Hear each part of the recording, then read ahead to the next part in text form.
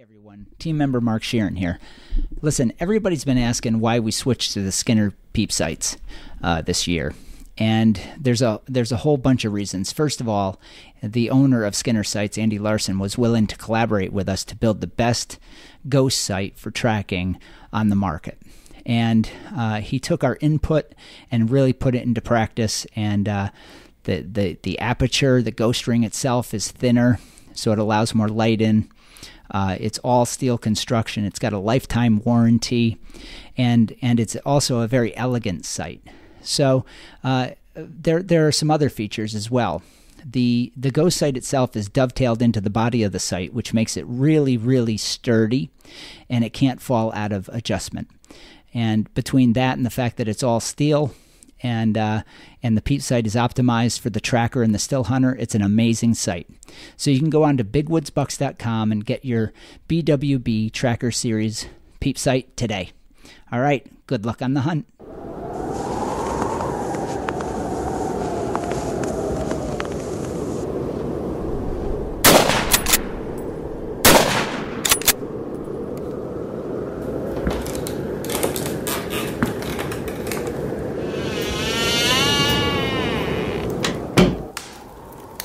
This is the Big Woods Bucks Podcast. Come explore the big woods and timber in North America with your host, Maine Master Guide and deer tracking expert Hal Blood.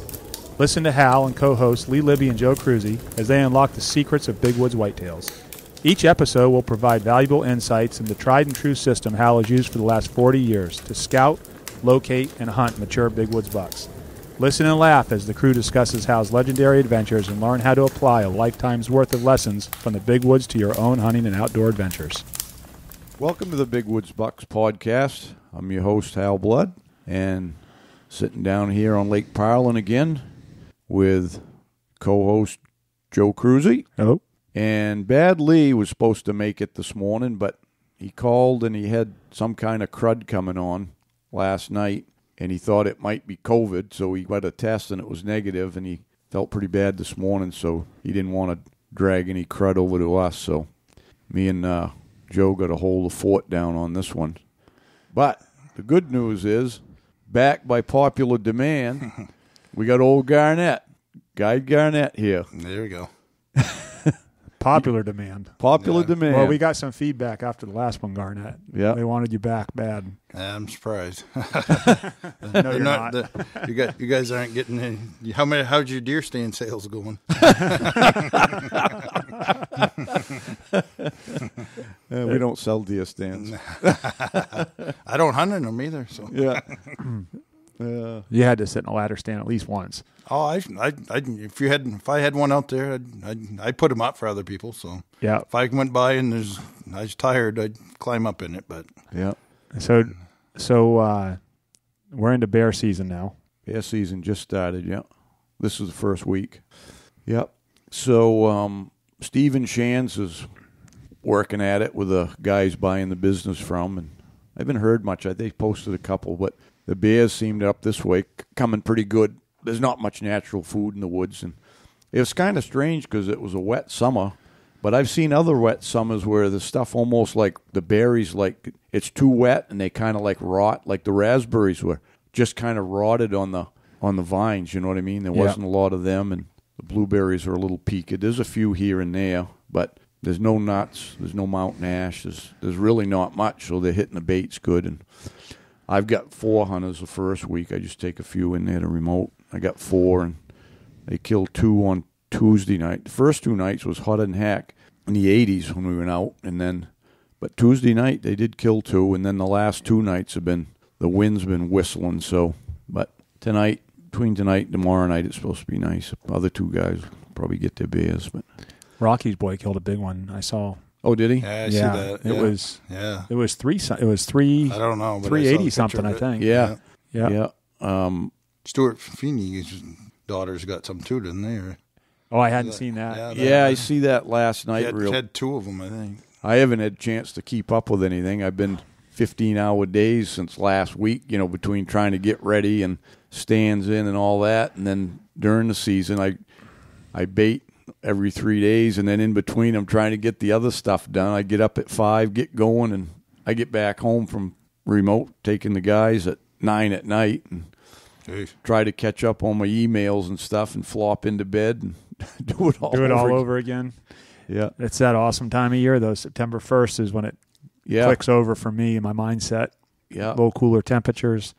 The leaves are already changing pretty good. I mean, it almost seems like it's ahead of average. Right. Because it's, especially when you get up in the mountains, I can look across those high ridges now, and it's quite a lot of red showing up, and them sugar maples get that burnt orange. To me, they're the prettiest leaves. Everybody likes those bright red maples, but those burnt orange of the sugar maples there on the ridges.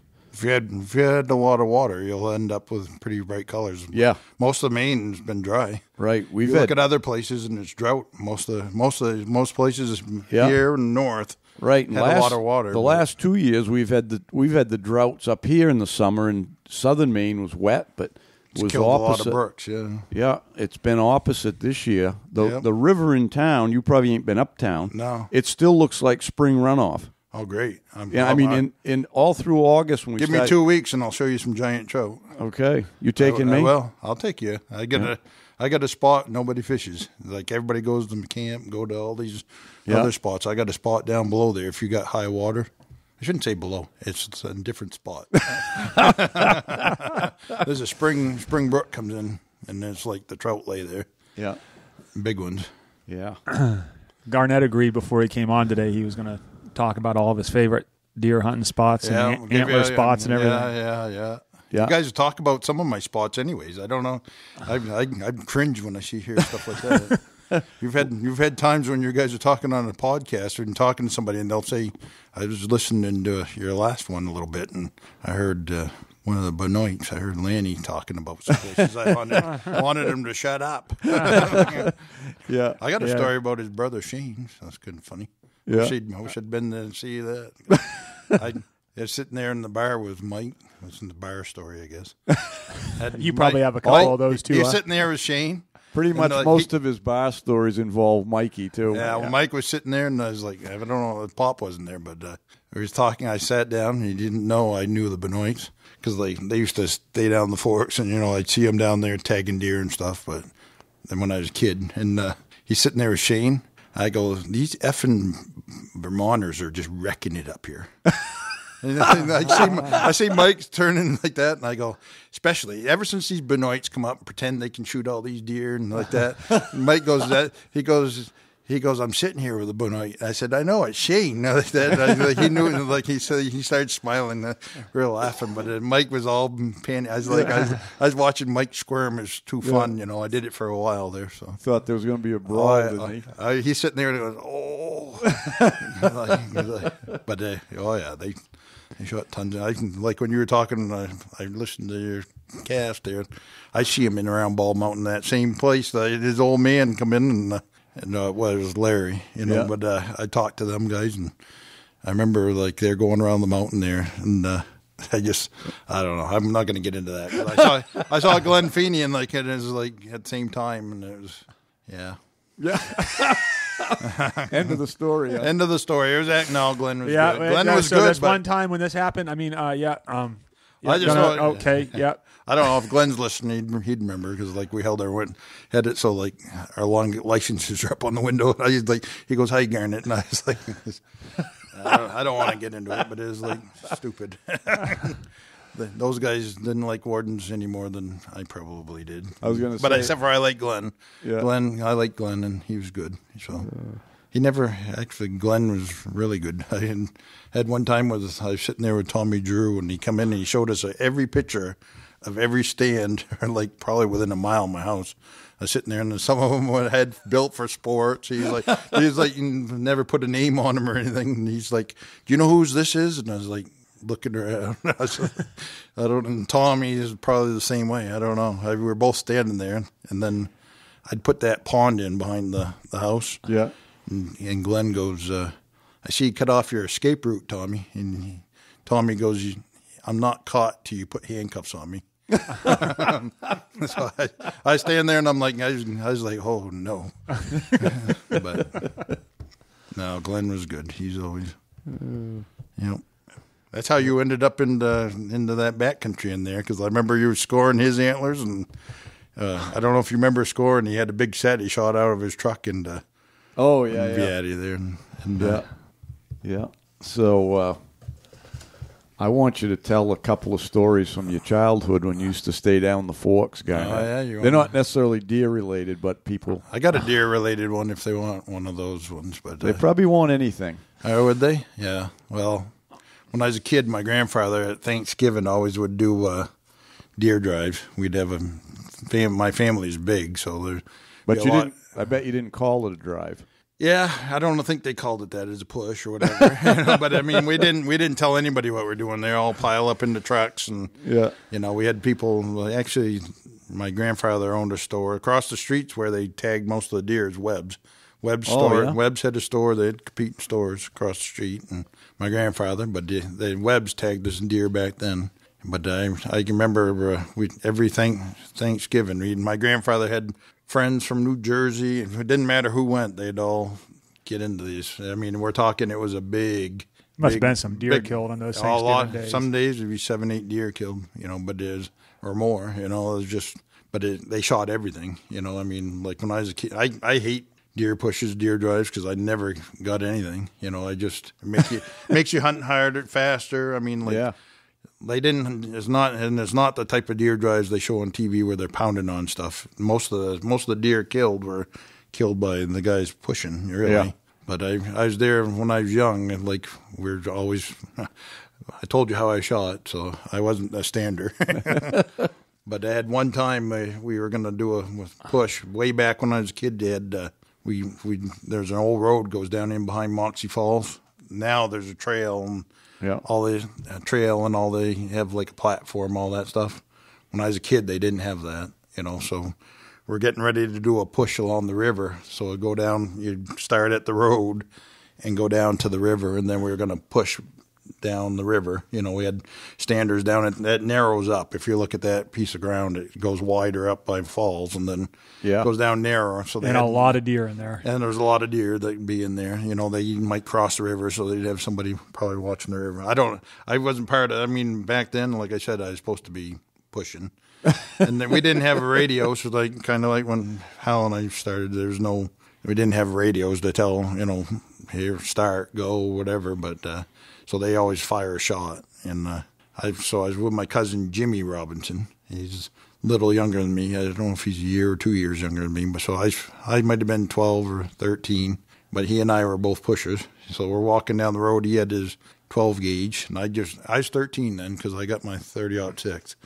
But I was walking down the road with him. We were getting dropped off, and then he got dropped off, and then I got dropped off. And I looked back, and he goes, we could hear the falls where we were. So that part of it, and he goes, let's go ahead and look at the falls. So instead of driving, we walked towards Moxie and walked down over the bank. There's probably 6 inches of snow during this day. Got down there, and there's I don't know whether they're stalagmites or stalactites, but if you ever watch Dead River Rough Cut when they show there's ice hangs down off the side. My cousin got there, and he goes, I'm going to shoot those off there. He had a shotgun, so I stand next to him and like that. When he fired, we forgot about it. He started the deer drive early, so my Uncle Gordon would come out I'll tell the rest of it. But he shot, and there's just barely a trickle of ice comes off, and I said, you dummy, you need a rifle. So I stepped in front of him. And when you look at the falls, they have that platform. There's a cedars there, and I stepped in front of him. I had my rifle.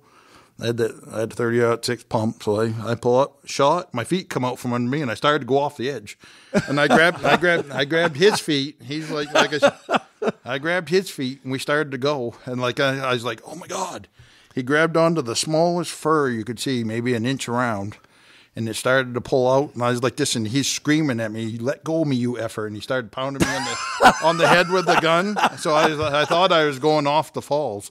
And I looked down, and I was like, I don't know if you've ever looked over the edge, but there's a pile of rocks.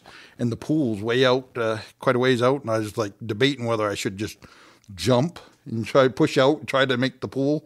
And I said, screw that. And I just started pulling myself up over him. He's crying. You're like, I got up there and I pulled him up and I was like, you asshole, get him up on there. And we come out, we started the deer drive early. So nobody, we got out there and like we're walking through and we walk out in the road when we're done. Gordon goes, who started that deer drive? He was all upset. I'm staying there, big knots on my head. My cousin had beat me on the head with a shotgun, but nobody got a deer that day on that push. I'm just cracking up thinking of the thought of a 13-year-old thought it was a good, just going to pull his rifle up and start shooting ice off the fall. Well, he did it with his shotgun, and it barely trickled. I said, you need a rifle. And I had my new 30-06, so yeah, that's right. And that's the year I got my first deer, because I was missing him with that 30-06, and my father gave me that 10 gauge to use.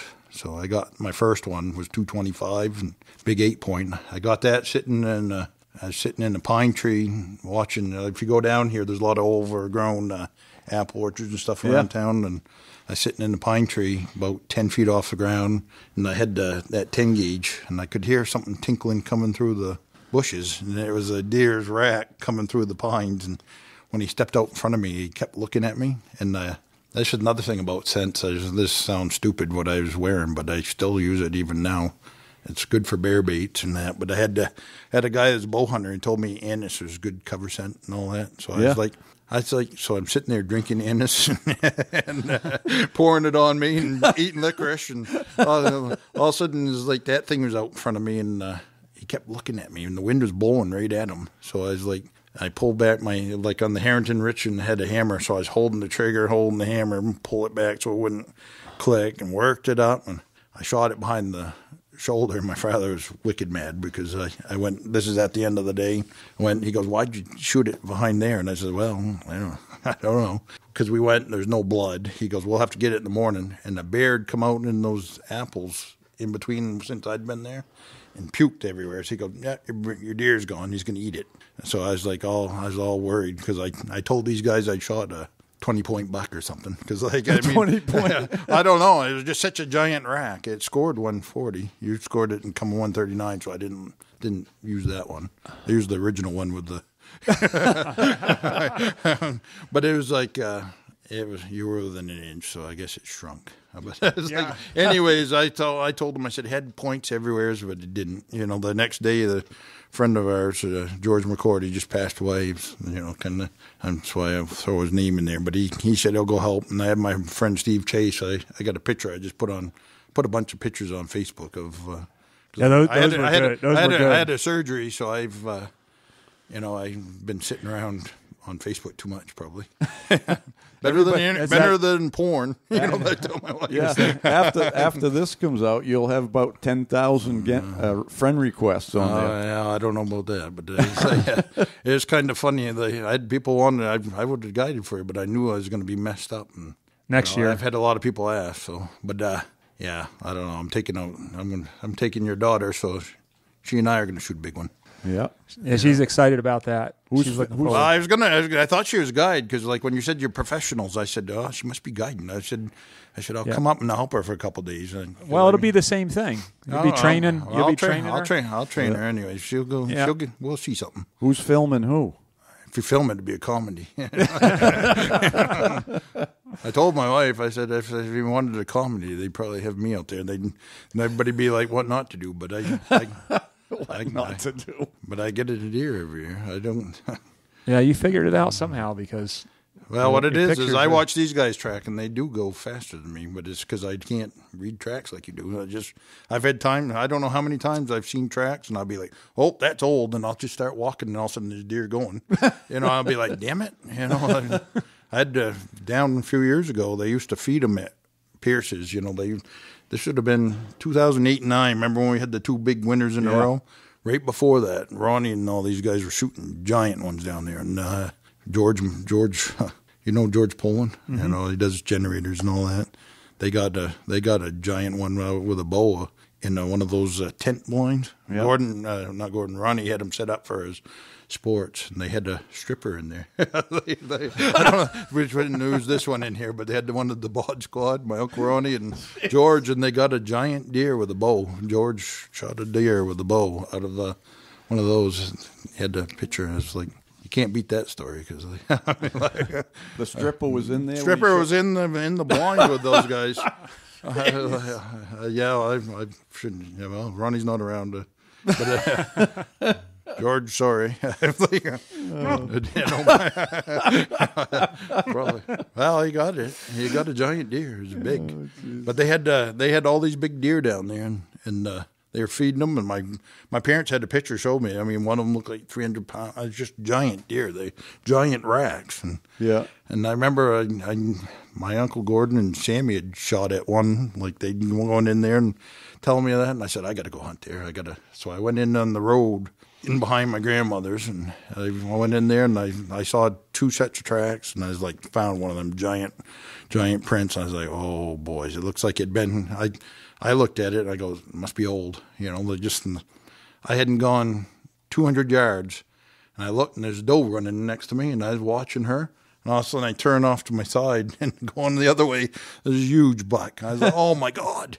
And that's one of them. I was shooting to the right and over my shoulder, so I tried it, but I missed it. So, yeah.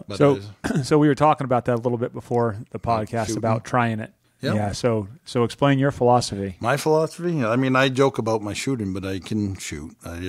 My theory is like your first time you shoot your deer, if you got it 1 hop or 2 hops, that's when you got a shot and you see the rack, you try it, because I either gonna get it or you miss. I've had enough times where I've hit them when it's happened like that if you don't try it, you're never going to get it. That was what Ronnie had taught me. And if you don't, I hear all kinds of people that won't take a running shot, then you can't hunt the way I do then, because I still hunt and I track and I mix everything. Like I said, if you're sitting, you can wait for that perfect shot. If you're up in the tree seat or, like I said, you guys aren't so many of those because of me, but if you're in a tree seat, you'd have that shot because you wait for it. But if you wait for it, and Hal's got it right. I mean, he tells you to wait. If you got a deer up and moving, you got a better chance. Deer laying there, then if they're up and moving, then you got a chance. But you like me? You just swing with it? I swing with it. I don't. I mean, I hear people say, "Oh, aim in front of it, wait for it to hit an opening." I swing with the gun. I swing just as if I was shooting at a partridge flying. Yeah, that's the way I do it. And I don't lead or do anything. I just put it behind the shoulder and let her fly. Let her rip. Yeah, and I mean, like, a lot of times, like, keep swinging. I'm probably gonna, you guys are selling your peep sights. I probably need to put one on, and I'd recommend anybody that if you're not able to stay in your sight, then you got to do that. I mean, I can tell you, like, I mean, I joke about my shooting, but when I was 21, when I was a forest ranger, I remember going, in 1989-90, there I went to a run in the Callis Rod and Gun Club, and I won a couple turkeys with other people's guns. I won a trap shoot. First time, this guy named Larry Mahar had a insurance company down there, and he let me use a Brown & Shatori. It had gold inlay, and I won the trap shoot with that, and then he let me use his rifle, and I run the run and deer shoot with his rifle. But I mean, thing is that in the woods, they're not like that. You get 1 hop and, like you may never see them. Like a lot of times you'll see that deer get up out of his bed, and that if you don't try, that might be the only time you see them. In a lot of my history, that is, I didn't stop like Hal's the one that told me that. He lets them wait, and it works, because when I was telling you the last time about running, if you run as hard as you can for 100 yards and stop, or not 100 yards, but for a minute. That's what a deer runs, about a minute. He's just going to stand there and watch what was behind him if he didn't know what was there. Yeah. So, you mean stop? Yeah. Wait half an hour. Yeah, I mean, like for me, I waited that. I'd run as hard as I could at an angle, and I'd drop on one knee, and I'd just watch in front of me for probably half an hour. Not purposefully thinking to do it. Yeah. But I know the deer, if you go that same amount of time, that's how far they'll run, and then they're like, what the hell was that behind me? It takes... for them to, unless they smelt you, I mean, if they then they know what's behind them. But if they waiting to see if you're coming, And if they don't, then they start on their way. A lot of times, So. Yeah. Most of the time, they go because they hear a twig snap or something close. They might catch a little motion and they don't know what it is. They just want to get out of the way and immediate danger, and then wait and see. See if something's coming. Yeah. Yeah. That's why you see where they stand there and watch it. So, my father, when I was a kid, had some of the things that you don't see and ever talk about, but the old tricks they'd have, like everybody wants to hunt like your sport. I'd either put them off the side. If you had a really good hunter, put them behind you. Because, go back 100 yards behind you, people don't realize a lot of those deer that you see that go like that, they're coming around, you know. So if you have somebody, my father always used to have me back. I'd see deer, but like I said, when I first started, I don't think I aimed. I don't know what I was doing. I didn't really took having the shotgun.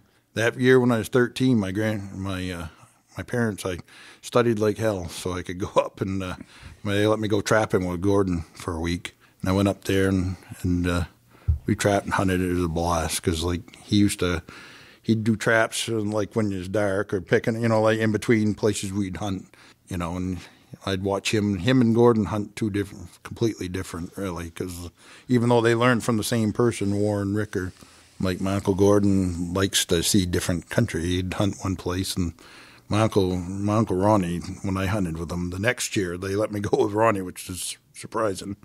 But he was married to Liz then, so my aunt, and so they let me go up and spend a week with him, and I learned a lot about how he hunted, and that was his hunting was like, one day to learn the country and where you're at. 2 days you should be learning the deer, and if you're not killing a deer within 3 days, you're walking blindfolded. That's what he basically would tell me.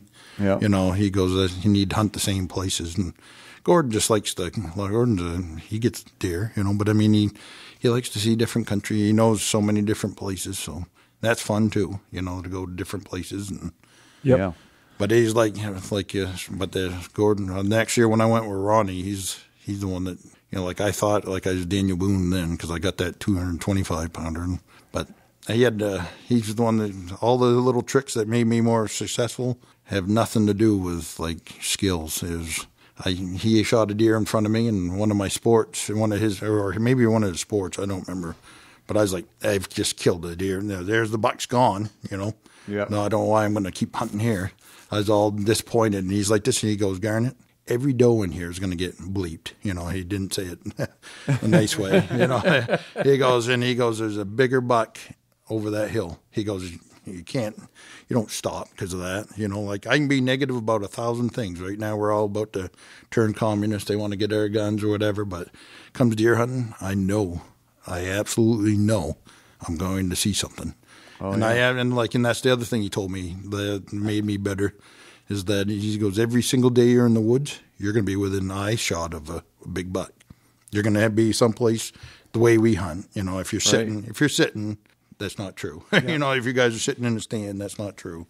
But if you're out still hunting or whatever, I have it in my mind. There's and it's always 1 second. You're from there to, you're going from nothing to where he is. And every single day I know that I'm within him. His whole thing was, he goes, every day you're going to see, you're in sight of a big buck if you're out in the woods. And he goes, it's your job to see him first.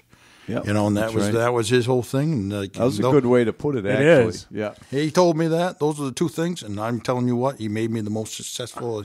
He shot way thousands more deer than I'd ever dream of. And Gordon, same way. But I got way more deer because of him telling me that. The other thing was my grandfather told me, he goes, you're all looking over your deer. And I was like, what are you talking about? He's like that. He goes, look at a buck. Look at anything where they go under and what they do. They're up on their shoulder. There ain't much different on the height of a deer. Like when you're looking at off the ground, he goes, right. It's just the length of them. So that's when you're looking at the stride and all that. He goes, you watch where those bucks, you put the leg out and they'll go underneath or something. I don't know if you watch when they go up the logs, a lot of times they'll put their leg out to the side and they'll go down. But they're going under the same places as those does are a lot of times. They don't always not. And you'll watch, and he's right. Or if they're laying there on the ground. So I'm constantly looking down and out to where I'm going. So You know, and that's the thing, the reason I hate deer driving, like when I talked about deer drives, is I've never got deer because I'm always trying to keep up with what other people are doing. Like if I watched like Rick or Hal that can judge tracks better than, you know, everybody really. But, you know, people that can judge tracks with how old they are, I know I can't because like I don't know how many times I've just gone out and jumped deer by not, you know, I'll be going too fast. So I hunt the opposite of what most of you guys do. Like I'm not getting the 15 miles or I've had times I've gone 10 or 12 miles because I'll go 4 or 5 miles and then have to go home. You know, but I mean, I hunt slower. And same thing, I get up on hardwoods. I don't know how many times I've watched. Actually, I can tell a story about when I shoot fast, it causes problems. I was hunting with Fuzzy and Ron McKenzie and up above Kelly Dam Road.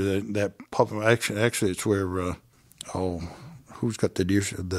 They put a sugar bush in there now. Yeah, Jeremy. Yeah, Jeremy's put one in behind that piece of right, the public land. Yeah, that public land. We went in on that winter road, and Ron McKenzie and I don't remember if it was Corey or whoever, but somebody went up on they were going in on Blake Gore, and we were going to hunt below them, hunt across to that other sugar bush. I can't remember. That sugar bush was there then. They had the little bridge. You know, I've forgotten his name now. Claude, yeah. Well, I was like, so I was there and walked in with Fuzzy. He's the only one I thought was above me.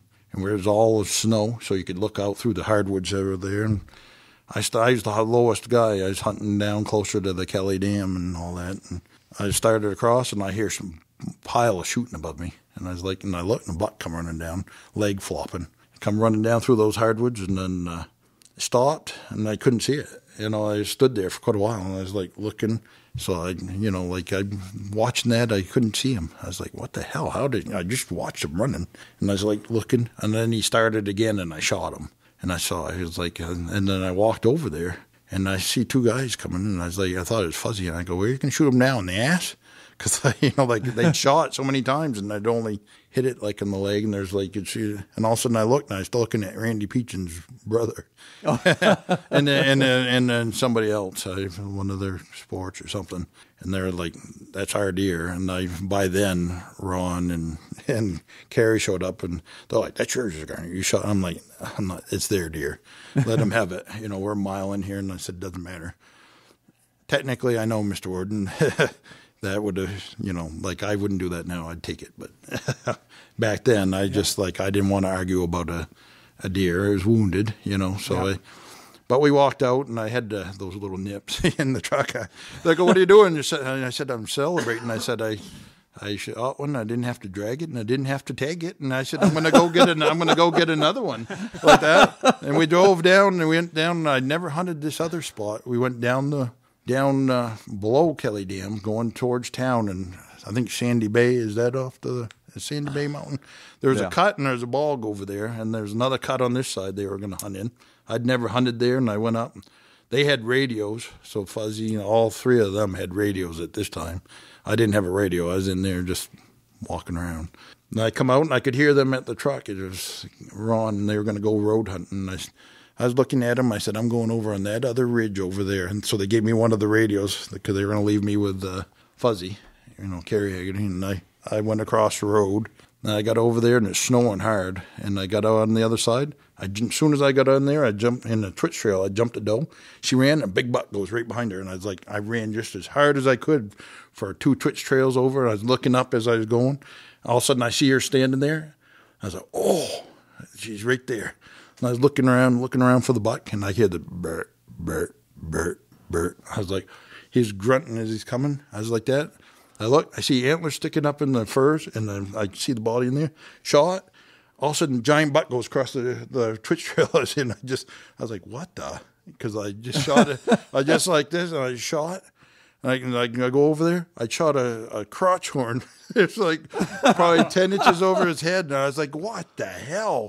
Like that, because I didn't expect. And then when Carrie, I don't know if he's really good woodsman, but he's like, was that you that shot 1 mile, 2 miles? I was like, I go, if you just heard a shot Carrie. It's me. And then he come down, and I was begging him to tag it. I was just going to ask you that. Yeah. Well, I ended up, we went back to town, and I was sitting at the bar, and Ron McKenzie come in, and I was like, he goes, didn't say anything. I said, yeah, I shot another one. He's like, bullshit. Because he's like, I said, yeah, but it wasn't, it wasn't really what I wanted, but he would have been happy with it probably. But I was like, boys, oh boys, that's being fast on the trigger. Sometimes don't work. Yeah. I knew it was a buck there, and I didn't expect other. Hey, Hal here. I want to talk a little bit about our partnership with OnX Hunt. I've been using it for a while now, and if anybody knows me, they know I'm not a very techie person, but the OnX app is it's a real time saver. I remember the days when we poured over topo maps everywhere we was going to go and stuff, and I don't do that quite as much anymore. Where it's really helped me is scouting, whether it's deer scouting, a moose, or even turkey hunting in the spring, which I do. It really helps out. I don't have to spend as much time running around the truck burning up the gas. I'm just basically using my OnX. Got it on my phone. Don't even carry a GPS anymore. So I just download the areas where I'm going to be hunting, whether it's up north moose hunting, and I use it mostly on the satellite imagery. I like to see the cuts and the clearings and the turkey hunting, the hidden fields and stuff, but everybody's using it now, from the game wardens to land surveyors, and just a great tool. And with our partnership with OnX, if you use a code BWB, you're going to receive 20% off on your first premium or elite memberships. And you just go to onxmaps.com/hunt. You'll be glad you did. Good luck on the trail. Hey, all you listeners out there, here's a great job opportunity for you. Wireless Construction out of Standish, Maine is looking for some new employees. A great 2-decade-old company, and they have opportunities in steel fabrication, civil technician, tower welders, and fabricators, and outdoor voyages. It's my kind of job. Experience is a plus, but not a requirement, and they have a great benefit package with dental, health, vision, 401k, long and short-term disability, life insurance, paid time off, living expense per diem when applicable, a $300 tool and gear allowance. Geez, I might get a job there by the looks of this. If you have any interest, which I think some of you might, you can contact Darcy Weber at 207-642-5751, or you can email him at employment@wcitowers.com. Hope you get your job. You a little excitable sometimes, Garnett? Super excitable, huh? Yeah, I had that another time. I had that exact same thing happen. Not the exact, it's opposite of that, actually. I was sitting on the ridge, and I was pretty young. I was old enough to hunt by myself. But I had the friend Steve Chase. I got a picture of him I put up in this. He's passed away from cancer not too long ago, but he was there with. He wasn't there with me. I was there by myself, and I could look down, and I could see into a cut, and then on the other side I could see a ridge just coming up. And I'm sitting there quite a while, probably an hour, and right before dark. And all of a sudden I could see a buck on the far side, and it's a long ways for I'm not good at when I say I can shoot stuff that's moving. I'm not good at long shots where you have to think, because you look out through there and you see the crosshairs move in, and I have open sights and I have crosshairs, and I was looking at the crosshairs, and they're bulbing all around. Well, I shot. He ran down in the firs, and then all of a sudden there's deer going everywhere, and I shot the first deer that come out, and they hear bang like that, and I go, geez, I never heard a buck do that. So I shot a button buck. And I went down. This is when I was a kid, and I went down. And I looked. I go, oh my god! I saw that, and I was took two more shots. I had shot, and I got it behind, and then you're still laying there. I just oh my god! I felt so bad because it kept screeching, and and the mother was there, and then I looked when I got there with the deer. I was looking at it. I see the buck. I killed it like probably 30 yards away. So I was sitting there with both of these deer, not meaning to have done that, you know. But I was like, so I started to gut it, and then I've forgotten their names, but I was there, and somebody come down, and they go, "You need help?" I'm like, "No."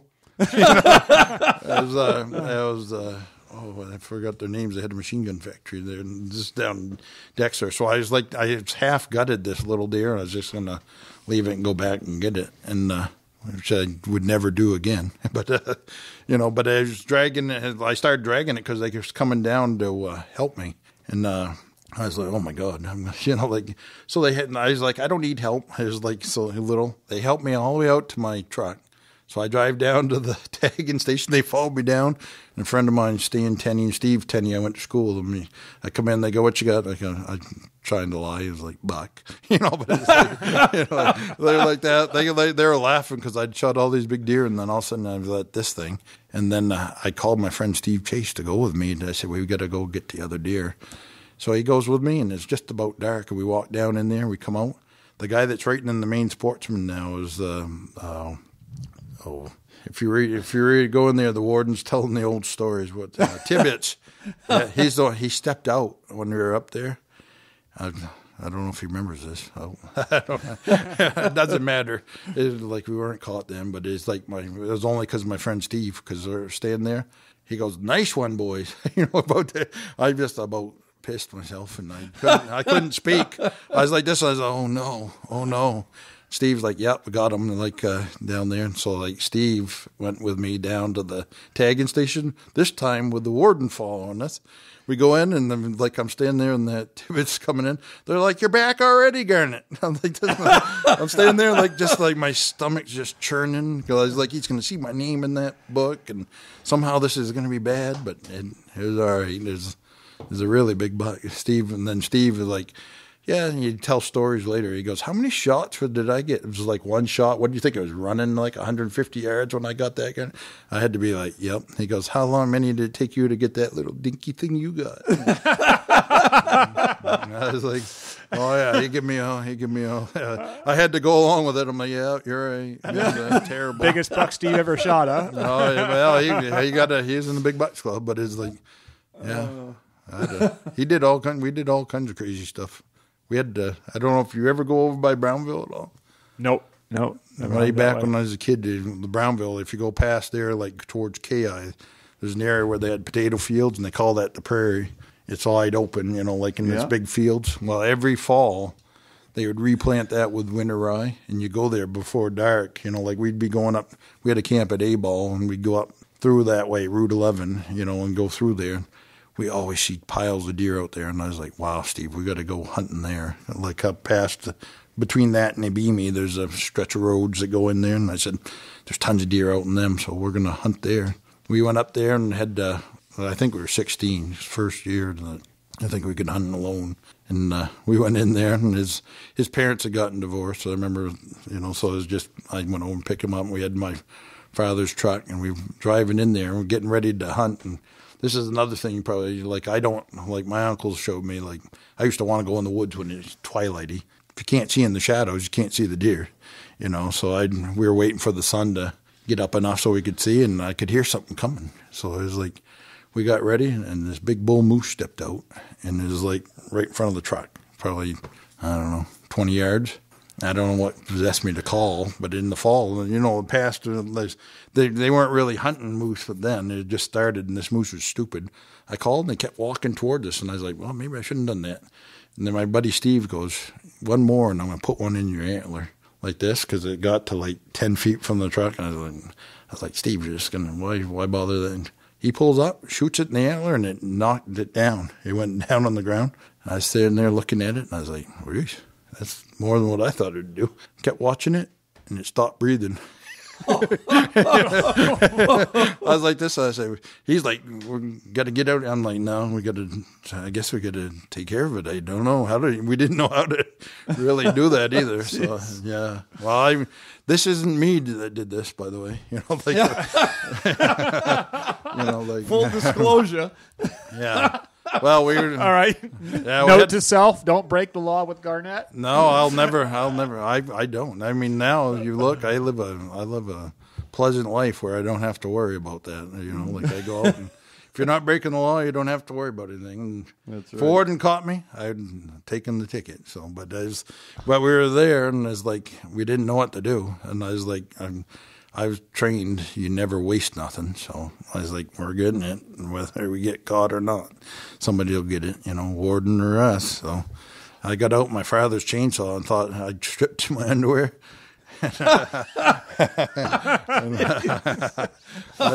cut the hind end off. I was thinking that wasn't very good. So then we came up with this idea that we would, he cut down a tree, so I guess he went into stealing trees after he did that.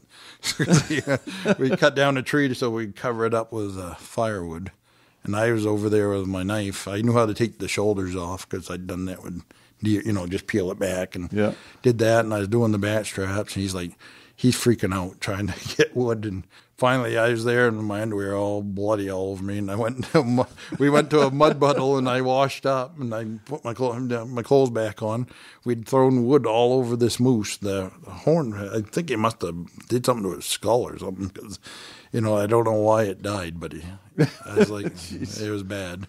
Anyways, we drove off, and I thought it was all cool. We're driving. I said, we'll stop and get a coffee in there. If you go to Brownville Junction, it's now where they have a campground there, but it used to be a store next to the railroad bed. I went in there, and I was getting a coffee, and I was going towards the door, and this old man goes, "Is that you guys' truck over there?" I go, "Yeah." He goes, "Your tailgate's bleeding." And I almost peed myself again, and we went by the forestry station, went and cleaned that up, and then we went to his mother's place. His mother, Betty, he always wanted to, you know, they were divorced, so she was like struggling with kids and all that. And he went up, and I don't know if his father showed him, but they covered up he went and got plastic bags put up on his door there, and he goes, "Well, you got to cut this up." I'm like, I don't know. We'd never cut up a whole animal like that. So when his mother come home, she goes, "Oh my God!" She called my dad, and then my father come in. She goes, "Oh, Paul." And my father goes, "What the you shitheads been doing?" He's like that, and he goes, "You shitheads!" You're like that, and they're standing there because they were over there, blood all over us. Steve was like, instead of just trying a piece in the fry pan, we're like, we'll cut half this way and half that other way, and then we'll grind it whatever part that's not good. Like, we're over there trying to cut up this big bull moose, and I was like, my father was so. He was like, "What the?" His mother was mad. I can tell the story now because he's gone, and he's the one that shot it for real. So it wasn't for real. It wasn't. Well, I don't want everybody to associate me with all of that because that's not something I would. I've shot everything I need to shoot. And so did the rat come out with you? No. So that we're meat hunting. Reloaded. We took every bit of meat. My father made me, no matter what. If I shot it, I remember I wanted to shoot a duck, and if you're going to shoot it, you're going to eat it. So it was like, that was my theory. So we did it. Yeah.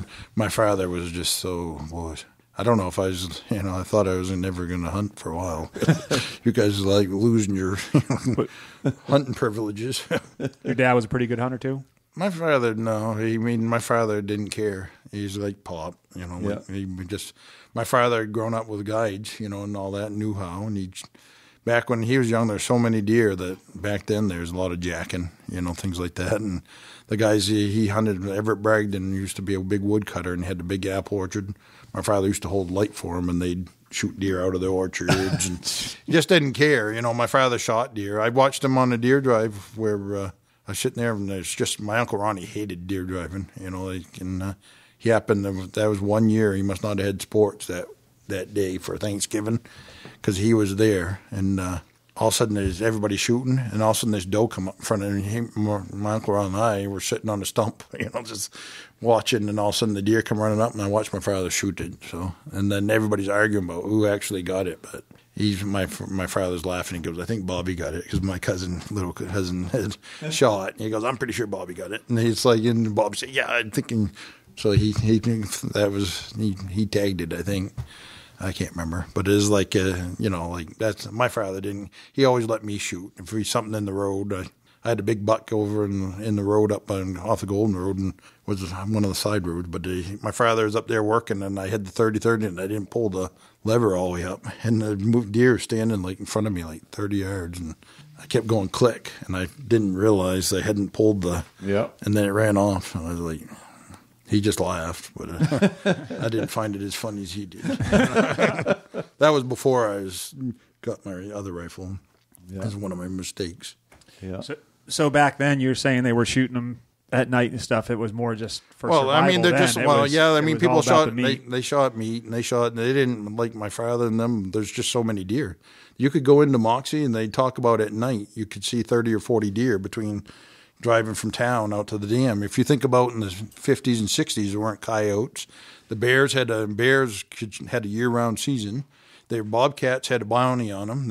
So all the predators were pretty well thinned out, So, I mean, like, versus now, we got so many bears. People don't realize the bears in the spring, they're one of the big predators on fawns. Yeah. You got so many coyotes, they're hunted all the time. Back then, they weren't hunted all the time, and they had more deer, so it was herd mentality. There's way more deer. So they had the deer yards too. They had deer yards, and they're spread out. People don't realize when you cut off a deer yard, all you're doing is bunching more deer into smaller and smaller areas, and it's just then that makes it easier for predators, makes them spotty. Like the deer.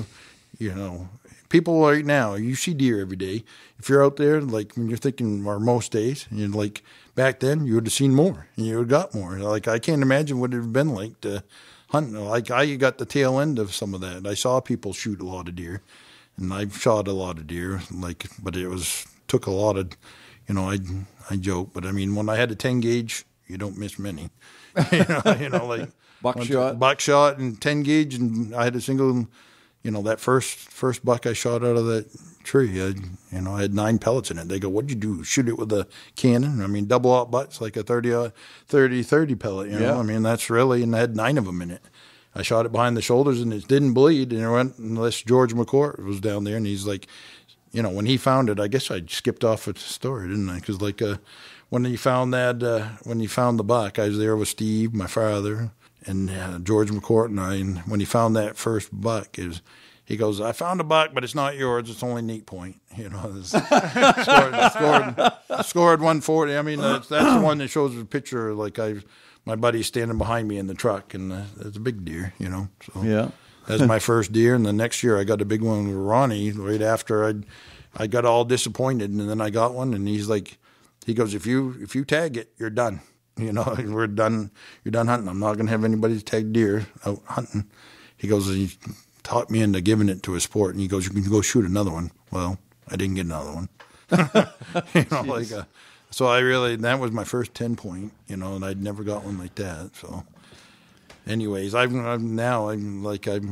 never have done. I love my rack, so I like every year. I just wonder which one I'm going to get. I don't care to, like now for me is like I know I'm going to see a big rat boy out there, and I want to see what he looks like when I get up there. Yeah. Well, you touched on it earlier, and I think it's a really good point.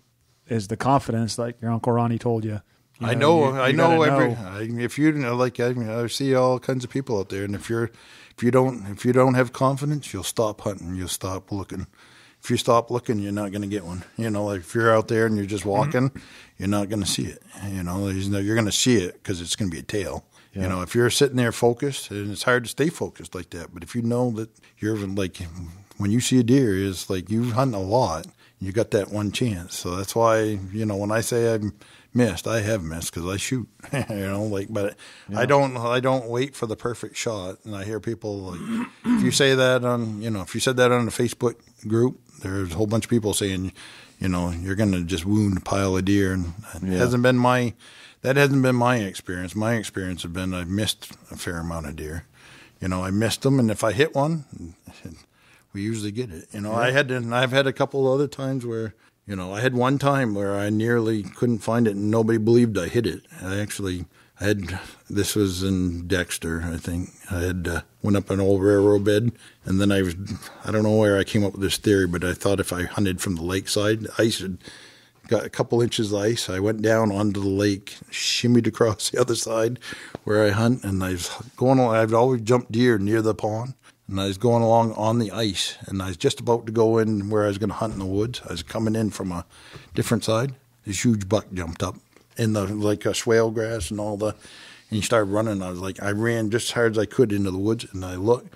I could see his body between two cedars, maybe 30 yards. I shot. His tail went down. He hunkered, took off, and I was like, "Oh, he's dead. I'm going to get somebody to get him to tag him." Back then, I didn't want to be done. But I went across the pond, and I got my. I don't remember. I had my father-in-law, ex-father-in-law, and my wife. had those two. I had one of them to tag or whatever, and had my dad, and I had another guy. So 5 of us. And we went, and my father's like, "What the hell are you doing?" Because you could look through the ice, see the bottom. We were going across 2 inches of ice, 30 yards apart, going across there, and got over there. And I said, I shot him I went up in the woods, and I said, I shot him down between these trees. There's no snow. There's just a tiny tuft of hair. There's no blood. And everybody's like, "Well, you didn't hit it." I said, "I hit it. It was that close." So we spread out. Went up through, we looked for over an hour. Everybody's like, "No, you missed it." They left. I was like, I wouldn't leave because I said, I know I hit it. Right. They all left me thinking I was a dud. Took off, and I kept looking, and then finally there's an area where it'd been cut, and there's all these furs. He was laying in the pile in there, and I'd shot him up higher, up in here. So when he laid there, there's blood, like you can't even believe where he'd laid down, but there's no blood. Yeah. Till he laid, when he fell over, his whole body cavity must have drained out. Yeah. There's a big one, and I was over 200 pounds. I was like so ugly. I dragged that fast. I dragged across the lake as fast as I was like, "Oh, I'm going to show you guys." And got over there, and I went down and tagged it. I said, "See, they could have, I told you I hit it, but it took me another hour because I just knew that I'd hit it, but I'd hit it up. If you hit a deer up high in the, underneath, probably just underneath high in the lungs. The lungs have to fill up before it comes out. He maybe went 75 yards from where we were, but it was all them furs, and you just didn't see him laying in a bunch of them. So he's laying there, kind of tipped in there. When I don't know what made me look into those furs, but I pulled back, and I could see hide, and I was like, "Ooh." I gutted him in record time and dragged him in record time because I wanted to be see, I got it, but I was getting back to you was talking about always expecting to see something, and it was back when me and Chris first started filming, when he started filming me with my sports, and I remember one time it was one of them rough weeks. The weather was bare ground and crunchy leaves, and hard to get on. Yeah, it's hard to guide people like that because you're just trying to. My theory was if I put on enough miles, I'd find one.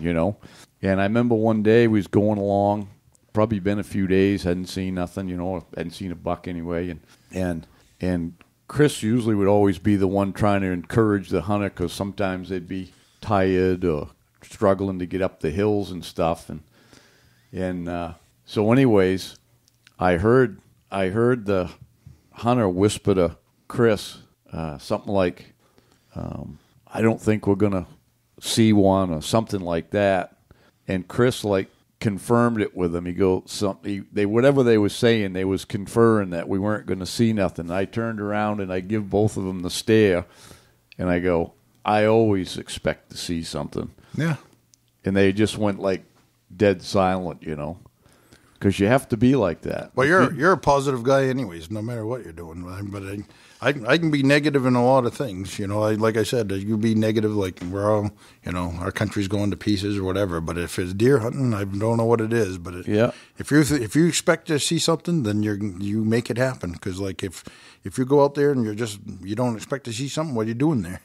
If you don't, I think it's like psychology. If you don't expect to see nothing, then all of a sudden you're not looking anyway. You're not looking around. That's right. You're just taking a stroll in the woods. Yeah, and if you're not hunting, you're not going to get anything. When these people say they had their head down or whatever, that's just not the way to do it. I mean, like for me, I know every day that I'm in the woods. Yeah. I know if I go hunting with your daughter, she and I are going to see something. I know we will. I know when we go in the woods, we're going to see something. Doesn't mean we're going to get it. You know, it doesn't mean that. Yeah, I can be just scouting along or going along on the ground or whatever. And I actually, as I'm going along, I get in these, you get in them places you like. I expect to see feels like a deer. Yeah. And I actually, in my mind, I'm visualizing one coming along in this spot. That's an important part. I do the same thing. I think a lot of guys do.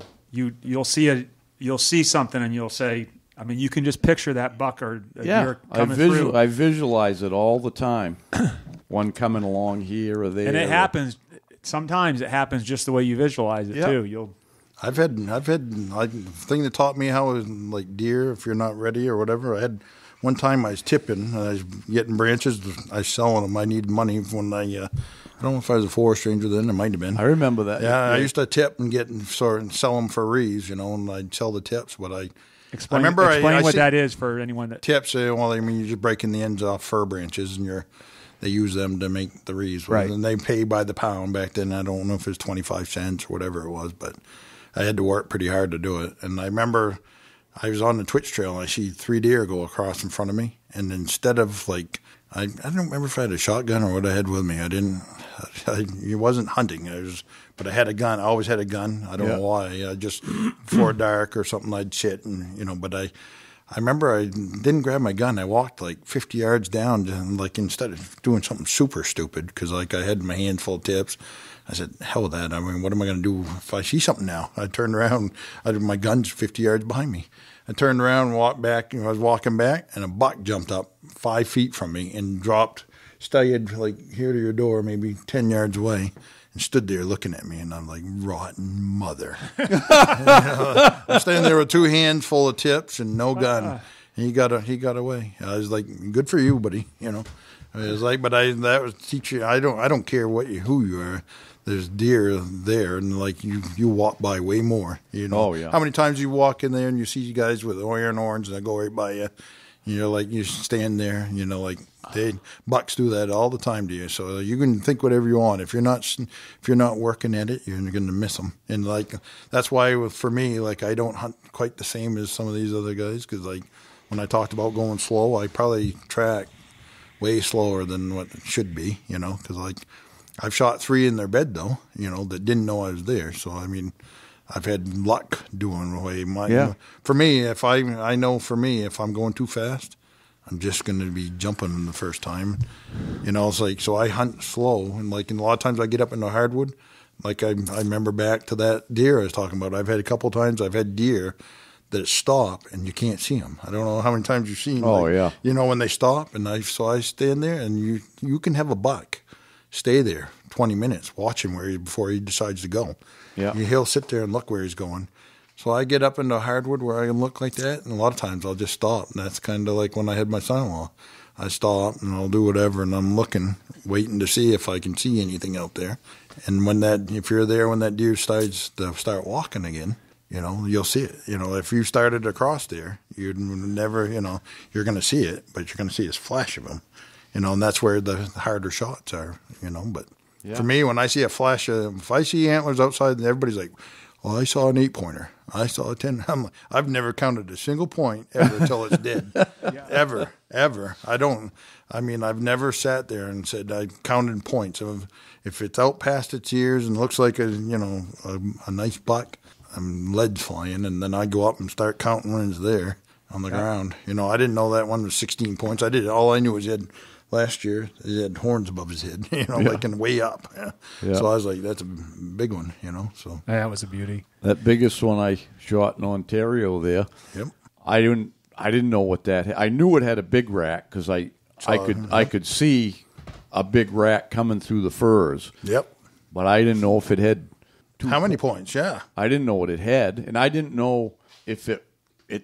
It appeared to be like a good beam. That's all I could see. I got a flash of a beam sticking out there, and It ended up being a 10-pointer. But even when it stopped, I blatted and it stopped, and it was like 19 paces. Yep. I never look because you don't look at the horns. That's how people miss. You start looking at the horns instead of shooting.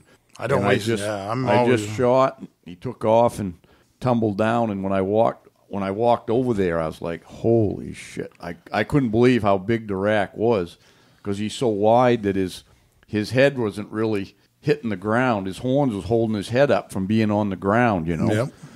And but I didn't know. I knew it was a good enough rack, and I was shooting, and that's it. There's more time to count points afterwards than before. Absolutely. Yeah.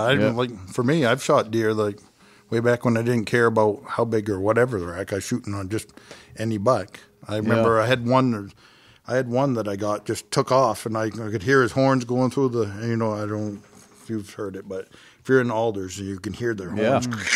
Yeah, making this weird, you know. I mean, and I knew it was a buck, and I just shot. I didn't know what it, you know, like I never saw a rack or anything. I just knew it was a buck, and big body, and went over, and it turned out to be one of my better racks up to that point. You know, like I knew it was a buck, so don't, you know, like. Well, yeah, when you hear, I knew. I mean, I could hear his when you hear horns rattling through the bushes. I know the difference. I've jumped them and done that, but this one I could see the deer going, and I couldn't see. It wasn't like, well, I guess it was like what you're saying. I'm aiming. I'm trying to aim more than look at the. Yeah. I gauge my deer, and that's why I've made some boo-boos. I'm like, you got smaller deer, and I tag them. You know, like that one night, I tagged that crotch horn. I remember Glenn Feeney actually helped me. I brought it down. My mom loved deer meat, and I had the liver in her, because I figured a young one could eat the liver. But it was all frozen. And back then, I don't remember I had that geo tracker. I remember. I had these. I went. I had a raise we get from retroactive raise when I was a forest ranger, and I got like 10,000. And I went with a bunch of unicorn girls that worked here, actually. And they all rode down with me, and like I was going to get a Jeep. I was like, oh, I'll be cool in this Jeep. And I got down there, and $10,000 wasn't enough for any good Jeep. So at the time, and so they had this fairly new geo tracker, and these girls, oh, that's great. Well, these girls were, taught me into it. So I had that. And these girls you just met talked you into it. Oh, they didn't just meet them. I was like, I don't know. I had all kinds of crazy stuff I did around here. I had one time across the street. They used to have a hot tub up across the street from there. Yeah. I went over and I was like this, and I was like, my girlfriend was bartending in your bar, and I was like, she goes, why don't you go over there, all up there? And I go up there all skinny dipping, and I was like, ooh, this is fun. It looks fun. I go up there, and they're all, they put blue dye in the hot tub. And a friend of mine, they called him Traveler. I don't know. He's one of the guys. Stands up, and he's blue from there down. I was like this, and I was like, some of the guys that got blue on their head, they look like Smurfs. I was sitting there, and I was like, standing there, buckety buyer, but on the deck, and I go, whoa. I just came that close to getting, I was a forest ranger. I was like, I look like the tight, I'd have to wear like a, probably I would have had to wear turtlenecks or something and gloves. I was like, I didn't have blue. I was like, holy cow, but they were a wild bunch. Yeah, I heard a lot of stories about those days. Oh my God, they're pretty, yeah. Yep. But we'll save that for another episode. Yeah, we'll save that for unicorn days. Oh, yeah. I was going to ask you. Go ahead. I was going to ask you, you mentioned the guys from New Jersey coming down to the Forks that Ronnie used to guide and stuff. Yeah. Do you remember any of the names? I don't, but Gordon would. There was two that we knew forever, and they called them Shotzi and Gertrude. Those guys had both fought in Korea. These guys were. Yeah. Well, did you remember these guys? Because I had some guys at Cedar Ridge that started hunting with me, and is that the guys that were cops? Oh my God! Oh, okay. No, they had one of them was a well driller, and one of them was had a farm, and one of them's name was. Well, you guided one of them from Moose a couple of years ago. That Van Matter, Dennis. Oh yeah, Dennis Van Meter. Yeah, Dennis, and then the other one was Don Shin. Big guy, real big, heavy guy. I mean, he might not have been back then, but when he started coming with me, he was a big, heavy guy. And they talked about that. Ronnie used to guide him. He shot quite a few deer for him. Yeah. They always talked about they'd be sitting up there on the side of Johnson Mountain, and they'd see Ronnie go around like 2 or 4 3 times around the mountain in the day. he would, yeah, he's always going. It's like he'd always have a 12-gauge semi-auto, and when Ronnie was shooting, because it'd be like, bang, bang, bang, bang, bang, bang, bang, just like his, he put out lead, and he shot a lot. And that's how the guy that taught him and my grandfather taught them, but I mean, Warren Ricker. If you ever see, as you're coming into the Forks, before Northern Outdoors where Moxie has their stuff now. Yeah. That used to be Ricker's Cabins, and this guy shot deer. He was infamous for he didn't. Everybody that's from the Forks knew him as. I mean, these guys were all deal or killers. He's known as by the wardens, everybody, Lloyd Trafton, everybody knew, because he'd shoot deer every single day, and my uncles would go with him. And they'd shoot deer for his sports. They made, back then, they used to make sure the sports go home with their deer. So they'd all go with him. And he was he had a 300 Savage open sights. That's the same thing my grandfather hunted with, semi-auto. And lead was flying when there's deer. Even if there's deer, he just shot. Every day they'd kill deer. You could kill either sex then. You could kill either sex. He had a story, I remember him telling my grandfather talking about, he had one time he wounded a buck. It's kind of gruesome, so I probably shouldn't, I don't know. He grabbed onto its horns, walked it out, because back then there's no roads, walked it all the way out the road before he killed it. And, that's how rough these guys were. But, I mean, he's an unbelievable hunter, just like, and that's where Ronnie learned, they learned from him and my grandfather. And it's way different than it is now, because there's no roads. They used to have trails going to these ponds, and most of the, that's like when you're going to do your onyx hunt thing. I'm going to tell you how bad I hate onyx hunting and how bad I don't like GPSs, because when I was a kid, nobody would go in the woods. All I'd go in with is a bubble compass, because I don't care if I stay there. I'm not scared, but so many people would never leave the road, and now with your onyx hunt and with your GPSs, people are showing up places. I've been in the woods now, and all of a sudden somebody stop and say something to me. I'm like, what the hell are you doing here? Because I'd be a mile off the road or something. Yeah, because that's where I started to hunt. Everybody likes to hunt out, like I said, I've shot something, saw them from the vehicle before, or seen, you see them, and you see them wherever you're going to see them. But I always figured, for me, those big bucks that don't like to be around people, the ones that got some age, they're back in there. You go up there, some of them bucks don't even come out around. They're like, you go by these roads, and everybody's like, oh, looking for a track. I'm like, you can walk 100 yards off the road and find tracks. I got a spot, and I went with Gordon. I was like, why is he bringing me here? Because I was there with my cousin Brian, walking up this road, and I was like, there's nothing here. No tracks, no nothing. I get up there, and I'm watching a big bull moose out in a cut. I hadn't gone 20 yards into the woods. There's on snow. There's tracks. And all of a sudden, I jumped a buck. And I was like, I see it go. And I ran. He went out in that cut. This is where I say I blatantly missed. This is where blatantly, because it was running, ran down a hill all the way up to maybe 150, 200 yards out, and it stopped. And I'd shot all the way as he's running, never touched him. He was through whips, Yep. He got up there and he stopped, and then I had one good shot, and I'm out of breath. Grabbed onto a little twig, trying to rest my gun, and I missed him again. But he was a whomper. He is a good one. My cousin come along, and we didn't get any deer there. But I mean, you would never have thought to think there's a deer there, because there's no tracks in the road, and there's big, I've seen places where these big bucks just don't want to come out. Like everybody thinks they're going to go wherever, and a big buck will stay away from. He might not be chase every single doe like some of them other ones. I don't know why they don't, but. Well, I think they know how to find the does. They know without don't going have to cross them. Yeah. But you watch, there's bucks. I mean, like most bucks you see that are, they can't help themselves. They just start traveling. Yeah. Once they start traveling, but some of them big whompers, they didn't get that way by falling for it. So yeah.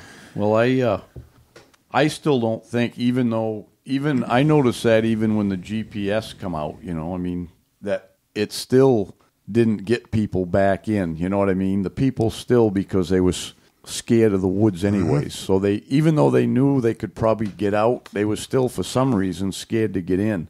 And I think it's still that way. And the Onyx is a handy tool, and it's really just a GPS, but it's just got more features that you can see the maps and stuff.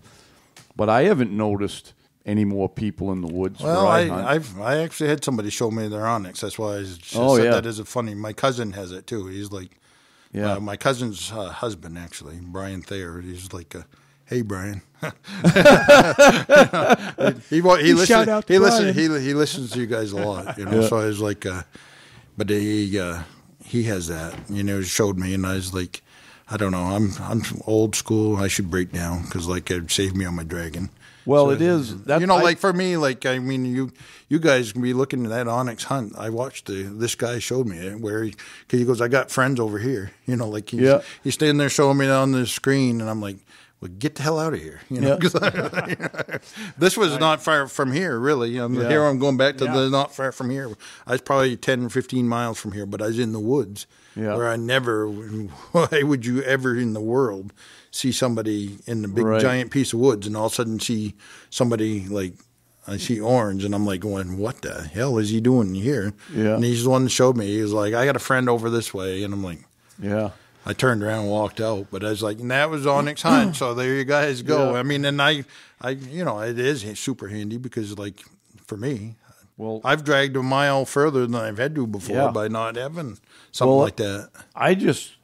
To me, it's just like it's a nice tool, you know. But I tell people, a lot of people try to use, even they used to try to use a GPS and they try to use it as more of a crutch. In other words, they think that's the answer for a lot of things, and they try to use it and figure things out with it. You know, maybe there'll be a deer here or there, and that ain't really how to use it. You know what I mean? And like when I first started, I told this before, but if you keep pulling that out and looking at it all day long, especially tracking, you're not paying attention to what the woods looks like, especially in an unfamiliar place.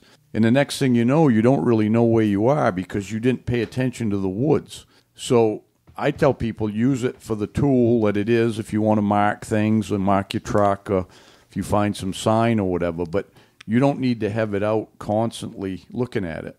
And that's for deer hunting. I mean, it's handy. It is handy for turkey hunting, moose hunting. You can see the hidden fields, hidden cuts. Yeah. It's handy for that, but the one thing I know every day, I mean, I'm not techie, so I don't know all the features of stuff. I try to learn a little bit all the time. If I play with it myself and push the buttons, I say, oh, I didn't know that. You know, I can figure it out better than trying to read the manual. But the other day, I went to put in, I got one of the state bear baits in Holub for my grandson. Yeah, and. They sent me the thing with the coordinates on it. You know, they send you the tag to put on it. And so we get a barrel and we get our bait and we're going to go in there. So I had put the coordinates, when I went to put it in my Onyx to make a pin for it, the latitude and longitude they give you was in decimal points. Oh. So it's so many degrees, point, blah, blah, blah. Well, so this is my tip to people out there when you're listening, because I've always told people when you have a GPS or your Onyx or everything, go in your settings and put it on minutes, degrees, minutes, and seconds, because that's how a map is. You read a map in topo map in minutes and seconds. So I had to. It wasn't, when I put it in there, I couldn't figure it out at first. So I had to go in my settings and put it back to decimal points. Right, yeah, there's a setting, right? So I went back in the settings and I changed it. And I went in there, and the bear bait wasn't there anyway. I'm like, and now this is one of them ones that's supposedly been years and years. You know, now the way they got it now, it's a lottery system. If you draw one, you get it for 3 years. Yep. And then it goes back in again. There ain't never been a bear bait there. And I'm like, well, somebody must not have had it in the right place. So I started making circles, and you can always see if there's been a bear bait over the years, you know. And there was nothing, but it was a good spot. I'm like, it was nice dark woods, you know, and I'm like, huh. So I made a few circles in there, and I'm thinking, well, do I have to put it here? And it says you're supposed to, you know, in the contract. So I went out to the road, and I said, let's walk down the road, Rylan. I said, it's probably a bait trail here somewhere close. Yeah. Oh, he walked up and down the road a couple 100 yards, no bait trails. And I'm like, well. Good, new spot. We're going to put it here. So we went in and put it there. And within they didn't find it immediately like they do established ones, but within a week and a half or so there, we had a bear coming and then another one. And we actually sat there the youth night. I put a double buddy stand in there, and we sat there, and we see a yearling. And he came right in. I think he came in from the road because the mosquitoes, there hasn't been hardly any bugs all summer. We got down there and got out of the truck, and it was like being in Africa. There was hordes of mosquitoes. I never, ever seen the mosquitoes that thick. We get up in the stand, and I'm like, I like to sit still and stuff, and I can take bugs, really. And I couldn't. They were driving me crazy. Insane, yeah. I'd brought a jacket because it gets cool at night and you're just sitting there. I had to put my jacket. I pulled it up over my head and put my hands inside of it and curled it around so I could just look out like the neck of the jacket. And I was going, blowing the mosquitoes from coming out. Yes. That's how thick they were. Wow. I never seen nothing. Wow. And Rylan was the same way. And he's. You got. That's funny. That last Saturday night, it was like I haven't seen bugs at all yet. No, this year. It's the only place because it's down at it's wet hole or something. Yeah. Well, it's going in. It's on the.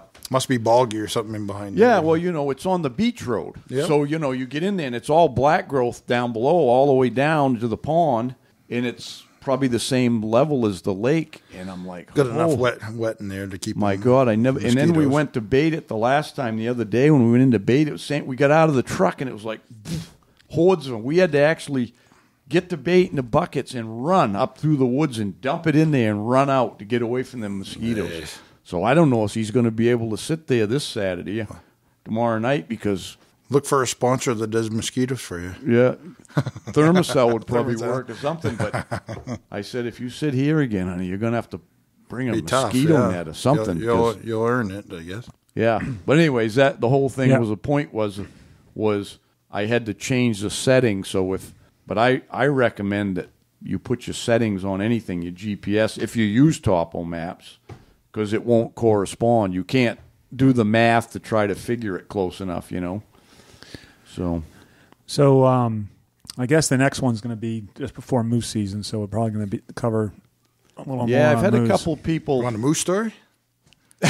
Yeah, we got time for one, but next time we'll talk a little bit about scouting moose and getting ready, because I've had a couple people ask about that. If we talk a little bit about scouting for moose and all that, because getting harder and harder. We already got one good moose story, so I'm ready for this one too. I had the one with I was hoping Mike would be here because he was. Oh, I know. I put that picture up, but you said you don't remember it, so because we went in, you had a sport that told everybody you could shoot he shoot his bow 40 yards, 50 yards, and no problem. And he shot one in the rear end when you early in the week, because I remember Steve Coleman had tracked it later, but no, Mikey come over and tracked with me. Was that Mike? Yeah. So that's back that's back in the day that there was a lot more moose. It's way more moose. But back then, we hardly ever got out of the cuts. We just got in them hidden clear cuts and hunted in the cuts and got them out with a ram charger and stuff. Well, he'd wounded that one and shot it in the rear end or whatever, stumbled or something. Big one too. It was about a 60-incher. He said so. Later in the week, it was like the last day. He said, "You guys, you're going to call," and Mike was going to run the camera and. He and I'd been out all night the night before because we'd already doing a little celebrating. We'd already celebrated because we'd already guided all the moose we needed, and it's like he's gonna film and you're gonna call. So we drove into Appleton, and I just remember you worked your way up, and we see one out in the cut. From the road, we were on the way in. There was that bull standing out in the cut. So you went up on one side of it, and I got down by the road, and I was gonna call it towards the road, and we thought you had a bow up there. So Mike's videoing it, and I started calling, and this cow come out next to us, maybe 30 yards, and Mike farted, like that. And she answered. He goes, "I'm going to give her another one." And I said, "You bet." I forgot we were like filming, like that. And I said, "Better not. You're going to shit your pants," like that. And we were sitting there videoing, and I'm calling, and all of a sudden you hear kerpow, and we see like a bunch of mist come off the side of the moose. And I was like, this is Mike goes, what happened? I go, somebody shot our effing moose. And this guy's really, really, like he's videoing. And we're like that. And then all of a sudden he shot again. So he'd taken your rifle, I think. No, he brought his own. He had his own. You made him shoot it with the rifle anyways. And, I told him, I said, we're not going to get this bull. He's not going to come. He wasn't coming down even with a cow there, but he shot. And I looked at Mike. I go, somebody just shot our moose. Because we didn't, like that. We're standing there. And then all of a sudden we realized that Hal Sport had shot. And so Mike's jumping up and down, had the camera. Well, Mike goes, I'm going to go get the truck and we'll go. And then Hal come down and he goes, what the hell are you doing, Garnett? Because I was just sitting there videoing and I was watching Mike's hat go back and forth, going up over the horizon. I go, he just went up the wrong road. Like, because he went the wrong road. And I didn't tell him. I was just videoing him walking over. Like, I was probably still half smashed. I don't know. I think probably Mike was too. Oh, yeah. I'm sure he was. He went up the wrong road. Hal goes, what are you videoing? I'm like that. I said, Mike went up the wrong road. Oh, yeah. So we're getting ready to wrap up here, I think. We're going to wrap up. Next time I got a Debbie one for you, too, so. Next time? All right, you asked last time whether she was hard on me or not. You got to hear this one. We got time. Probably people would listen to this if it was 4 hours long. I don't want to. Well, if it's too long. No. I'm not going to stop you. Well, he's asking like the most unprofessional I've ever been as a guide was this. The only reason I'm saying it is hoping Mike could be here because he had a girl working at the truck stop named Bonita. And I went out Bonita, and I was up there. Like the fish? Yeah, well, she's from Missouri, and she ended up in Chapman somehow. She's kind of a rougher type girl, I guess. But she's up there putting her foot behind her head like that, and I'm pretty limber back then. So I put my foot behind my head. I'd just gotten divorced, like I was saying. And I said, imagine what would happen if we locked horns like this. So this is she worked for Mike, and I had... So we were out, and she was teaching me to two-step that night. We were out, and she was wearing coveralls and a T-shirt and nothing else, from what I remember. And we two-stepped, and then the next morning I was supposed to go guide. They had a crew from Massachusetts that paid for this one guy that had never hunted before. So I was like supposed to be there. What was we hunting for, moose or deer? Deer. And I was like this, and all of a sudden, I look, and when I was waking up, the lights, I go, it's light out. I go, oh, no. So I got there, and I got to the door, and that's the first time I've ever seen Debbie mad at me. She's standing there, she's, Garnett, just like under her breath, because that guy's been, she's like, it's, breakfast. And I was like, I didn't realize I wasn't getting breakfast. I wasn't sure if I was going to get lunch. And I had this guy, and the place I'd scouted for deer was up by Kelly Dam Road. I was going to hunt on Indian. Hey, wait a minute now. You keep talking about everybody else giving up your spots. Well, this isn't far from your Penobscot Lake. Actually, I shot a big deer in there, but I had. It's not mine. Well, I mean, your friends, But this was the backside of Cheney Pond. Back then, it was gated, and I had a still key. Is. I had a key, you know what I mean, and I had a key, and now they have a gate comes from the other way. But back then, you could only come from through the Indian ground and then into there. And Gary Hall had cut it. Well, I was in there, and I was going to take him hunting there. Like I said, I shot a deer in there. But anyways, I was going to take him hunting there, and I realized, oh my God, that's an hour to get in there. It's already lights up. I was like driving along. I didn't know what I was going to do. I was like, oh my God. It's like places I wanted to take them are so far away now. And I was going up by the Dumas Road, and I said, heck with it. Turned in on that road. Never hunted there in my life. Is that Sandy Bay Mountain? It's off there. Yeah. So I'm driving by Sandy Bay, looking out there, and that brook coming down. I don't know if that's part of, it must be must be in a branch of Sandy Stream or something. But it's a little brook down along the edge of that. On the north side? It's on the north side. Yeah, that runs into the south branch. So I knew it was, I was like, I driving along, and I said, I just come up with this in my head. I said, you just go down, cross that brook, go up on that ridge, and wait for me. Deer will come down through. I'd never hunted there in my life. I was like this, and I was like this, and so I drove up maybe a mile, and I took a nap, because I'd been there, and I said, I'll hunt lo and behold, this guy had never hunted in his life before, shot a deer walking up there. So when I come down, he's like sitting on his deer. I was like, I hadn't heard any shooting. I'm like going, what it's like. So I was like a couple hours later, and he's like, I got one. Something like that. And I was like, oh, you got a smasher. So we were gutting it, and I was like, boy, that's a long drag. I go get your, and like I was hungover. So I was like, I'm going to go get one of your friends, because like they weren't super serious hunters. So I drove back to the lodge, and there's one guy at the camp. And I said, come on, your buddy's got one. We need help get it out.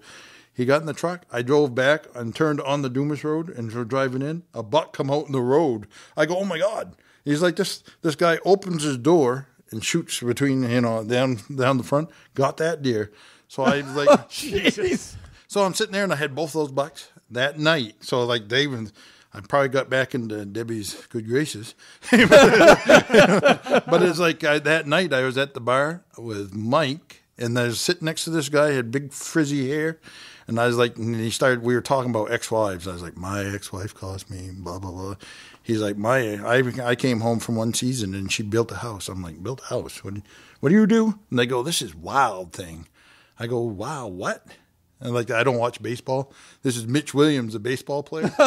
So he's like, I'm sitting there, and I was like, wow, who? Like that. And he loved it. I didn't know. And he goes, how much do you charge? And I was like, well, Hal back then paid a lot. He paid more for me than, I think, Mike.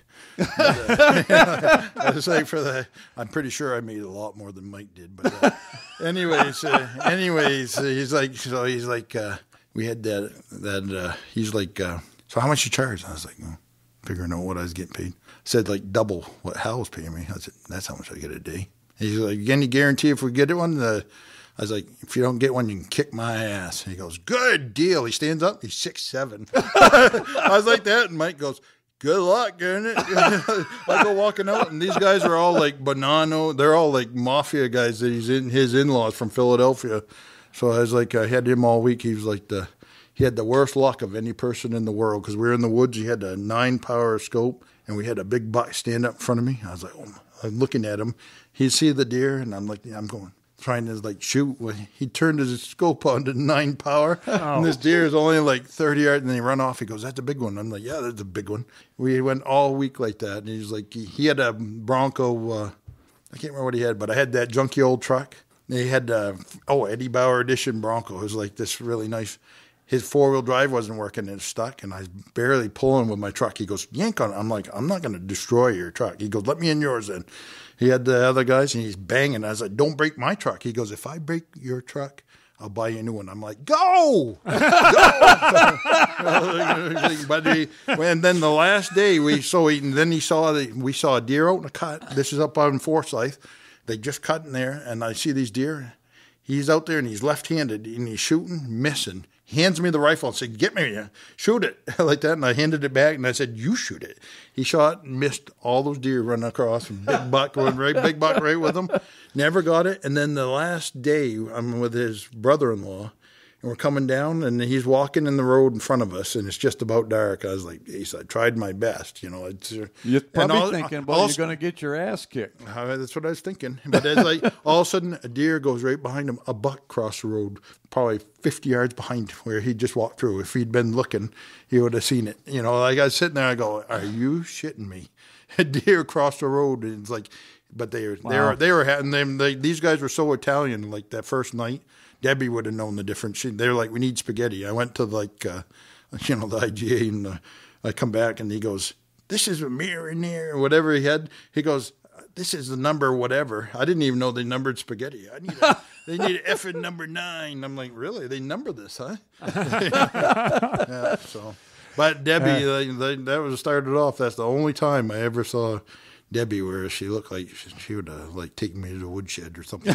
But it ended up worked out good, because like I was sitting in there, and I'm like, when you can guide like I do, the deer, I can show you a deer. They're everywhere. Those guys were with me today, and 200-pounders, because they're just, when you know where the woods and the deer. I do myself, because I used to work for the tips. And I'll tell you, because like I gauge my success on tips. So that's that for that. That's why you made twice as much as Mike, huh? Exactly. Mike get his sports all lost out moose hunting, and he come out. Hey, you can't go too hard on Mike. He's not here to defend himself. I know. He'll do it to me, son. Yeah. Oh, he's gonna. I know he will. I was just joking. Yeah. Mike and I used to compete for a tip, so he was on par with me all the time. So probably out competed me, I'm sure. So. Well. We appreciate you coming up again, Garnett. Yeah. I know everyone else will too. And hope your belly heals up quick. Well, I'm going to have his daughter help her drag. Yeah. No. I'll make sure she gets first shot. Yeah, she's. Then you push her out of the way. No. But you got to shoot quick. Yeah, that's a good way to teach her to shoot fast. That's her problem is she shoots too fast sometimes. Is she? That's not sometimes a problem. she even if she's sitting and it comes out, and instead of she gets like she's ready to go. But anyway, I guess I won't help her with that. she's looking forward to it. But a little update too, just for anyone that there's a lot of people that aren't on Facebook. We got the lodge finished up and the wedding went off great, and so that was a major bonus here over the last few weeks since we talked. That wedding was a good time. Everybody had a great time. And I think you jinxed yourself because I was like, the whole time when I was thinking about that, it's like we'd spent the whole first time talking about Rick and I having everything, all our antlers burned up, and I'm like, oh yeah, I'm like, holy cow, he's missing the antlers. Yeah, we got lucky. He's got a bunch of buffalo in there or something. Yeah, we got lucky. We were able to recover from it, so the lodge is all back together, ready for deer season. Yeah, it looks better than it did. It was looks awesome. Good freshen up. Thanks. Yep. But anyway, Hal, you got anything else? Yeah. I still got that one room open for the second week of deer. I had a cancellation for that week. That's a good week too. Thanks. I like the second week. Yeah, it's like when it really starts rolling. You got a good chance of snow, and the bucks start moving around pretty good. And Thanksgiving week is all filled up now. I had a few for that. That's filled up, so just got that one open. If anybody's interested, second week's an awesome week. They're still heavy. You get your 200-pound deer, buddy. Yeah. I don't know about you, but I listened to all these Garnett stories. It's got me pretty fired up for deer season. You can got your rifle feel ready? it coming. Yeah. Well, I'm not that ready yet, Garnett. We're not going on those roads. Well, you're just going to be ready to shoot. You got to target a little bit. Yeah. Yep. No, I don't. I think I covered it, and we're supposed to just. If you got an Onyx app, stay away from me. I'll give you the coordinates. We're not where to go. Yeah. If you're on the YouTube channel, like and subscribe. Anything we're doing on there. You see the you guys are those selling shorts. Aren't you selling wool too? Yeah, that's right. We should give that. So they're making the packs now. The website, I think, is almost ready to push the button on the new website, and that's when we'll be able to get the pre-order stuff done on the website. And I know Liz didn't want to get a bunch of phone calls for pre-orders, so that'll be live by any day now, I think, the website. And then that'll also correspond with Brian, our editor and social media guy, is going to start pushing my films that were in the Hunt Club out onto the YouTube. Yeah, nice. I think he's going to try to put one every week. So, did you see that short, the one moose short? Did you see what it's up to now? No, it just went over 3 million views. No kidding. Wow. Yeah. And it's funny. It's you can never tell what's going to make a video popular. That one's popular because he let it walk. Yeah. And for whatever reason, it's always been that way. But just because it's the short, I think it gets passed around more. But wow, nice. It's it's getting quite a bit of traffic, and a lot of them are. Rick's video there where he had the encounter with the doe was pretty popular too. Yeah. I got a Rick story that I'm saving for when he's around. Yeah. I'll make sure he's here next time you come. Yeah. Rick or Mike, because I got a good one with Rick. Yeah.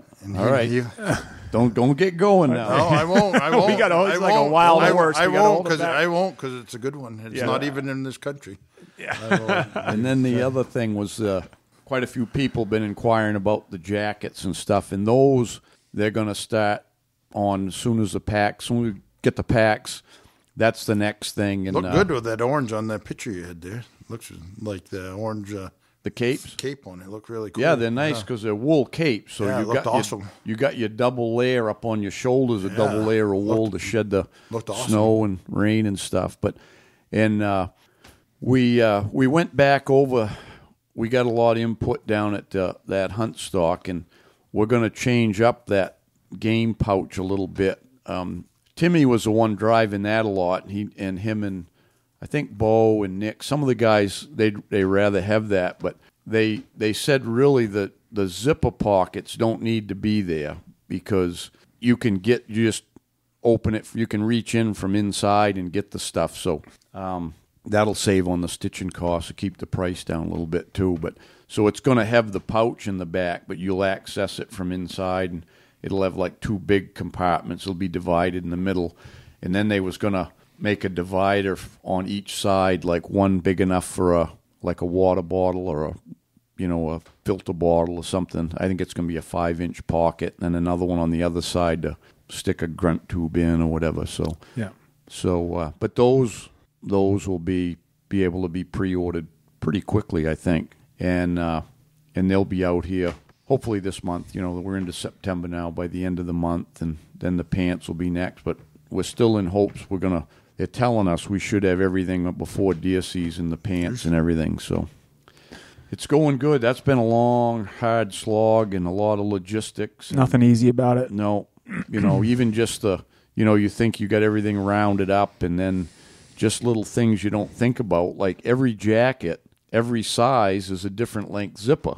So you think, you're just going to order a few hundred zippers for the front of the jacket. Well, you can't do it that way. You got to figure out how many, like we're going to order, I can't remember the breakdown, but most people are either large or extra large, so that'll be the biggest bunch. Probably, I think we're going to do 100. The first run we'll do 300 jackets, so it'll be like 100 large, 100 extra large, and then we'll spread up mediums, 2X, and a few 3X, so that'll be the mix. But so the zippers are all different, so you got to figure that out. I never thought of that until, we thought we had everything ready, and then when you get the patterns done and you get to the stitcher, and there's all these other things that we didn't know that. So it's we're learning it, but the good thing is once that's all done, when we need more, we just got to say we need 300 more, Yeah. Oh, that's nice. And we know what there is, we know what we need because it's all in, Chris has got it in the computer now. It's just all there. Order this, order that, whatever. Anyway, not to get long-winded. Yep. So anyways... So anybody getting married, come up here to Powder Island Lodge. I can tell you over here, I was just looking at the tent and the setup. The way he's got that lodge is unbelievable right now. So yeah, thank you. Yeah, it's worked out great. It actually looks better in the front now than it did before. It was a nice upgrade. Yeah. But we do actually have we have a few spots. I'm pretty sure September's booked up and part of August, but we do have some availability next year. I think what happened was we had the fire right around the time that a lot of people are planning and booking their weddings for the next year. So I think some people thought we were out of business and not be able to do weddings anymore. Can't top the looks of the mountains around here when they start turning colors. So. So. Yeah, anybody having a shotgun wedding coming up in the next few weeks, a month or something? No, not this season. We're done. We got 2 or 3 more to go, and we actually got one tomorrow. Oh, you're all set this year, Yeah. No, next summer. That's is right. What I'm talking People about. book that stuff a year ahead. Yeah, that's a year out stuff, but yeah. All right. Well, support our sponsors and get out there and get practicing with your gun and get all your stuff organized and go through it and replace the stuff you need. Don't forget to get your woolies. Practice your shooting. And until next time, good luck on the trail. Hi, everyone. This is Big Woods Bucks team member Mark Sheeran. A lot of you know that I've been working with addicts and alcoholics now for the last 32 years. And one of the things that we just developed, which is very exciting, is the Freedom Model online program.